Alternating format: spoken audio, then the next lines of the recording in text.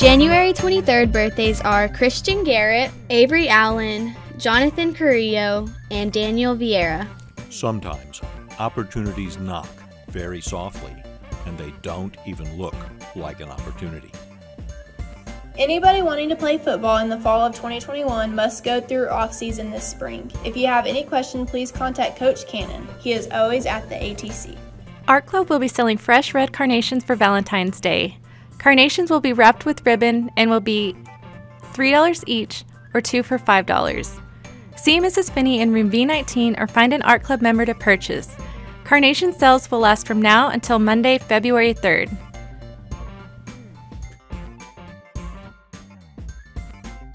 Student Council will be doing our yearly compatibility surveys. These will be completed during your fourth period either Thursday or Friday.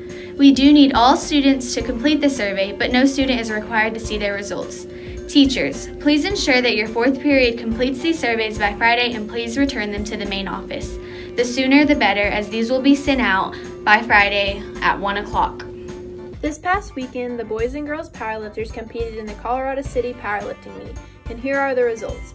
For the boys, Maddox Evan won the 114-pound class, Cruz Martinez won the 123-pound class, Kenny Richardson was 6th in the 132-pound class, Sean Mendoza won the 148-pound class, Josh Lopez was 2nd in the 148-pound class, Dusty Chavez was 3rd in the 148-pound class, Jeremiah Collins was 4th in the 148-pound class, Rogelio Cervantes was 6th in the 181-pound class, Isaiah Johnson was 8th in the 181-pound class, Isaiah Rodriguez was 4th in the 220-pound class, Andrew Roberts was 4th in the 275-pound class, Zach Roberts was 4th in the super heavyweight class, and Daniel Roberts was 5th in the super heavyweight class.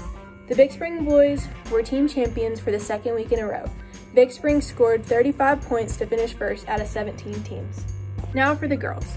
Ashlyn Calvio won the 97-pound class, Olivia Bancroft was 2nd in the 105-pound class, Alyssa Pullins was 8th in the 105-pound class, Amazonique Green was 6th in the 132-pound class, April Caldwell was 5th in the 148-pound class, Alani Torres was 2nd in the 165-pound class, Kaylin Roberts was 4th in the 165-pound class, Exilin A. Walker was 2nd in the 181-pound class, Cayenne Johnson was 6th in the 181-pound class, Janae Caldwell was 5th in the 198-pound class, Jocelyn Gonzalez won the 220-pound class, Stephanie Young was 7th in the 220-pound class, and Evelyn Sanchez was 3rd in the 259-pound class. The Lady Steers had a great day and finished 2nd out of 14 teams. It's finally here. Come to baseball tryouts February 1st at 10 p.m. at Steer Park as the Steers get ready to defend their 2019 district title. Please see Coach Carrillo if you want to try out or have any other questions. It's the Sadie Hawkins Dance this February 1st from 8 p.m. to midnight.